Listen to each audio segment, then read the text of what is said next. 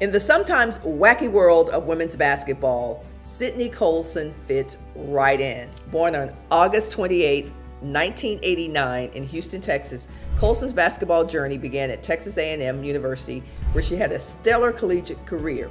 Her exceptional skills and leadership on the court caught the attention of scouts and fans alike, and let's not forget, she won the national championship with the Aggies in 2011. Colson's ability to read the game as a guard and facilitate plays made her a valuable asset in that regime. She made it to the WNBA and took off, was selected 16th overall by the Connecticut Sun in 2011.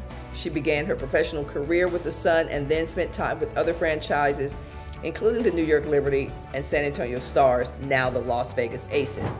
However, it was with the Las Vegas Aces that Colson truly found her niche. Her versatility as a playmaker, excellent ball handling skills, great teammate, and court vision are making her invaluable for that team. Colson's ability to orchestrate plays, even in limited minutes, has proven to be formidable. While she may not always be the top scorer, her impact on the game and, more importantly, on the bench culture has made Colson an all-star in many folks' eyes.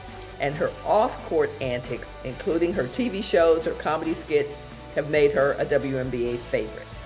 Sydney Colson is definitely a vital part of the Las Vegas Aces' run to their second WNBA championship.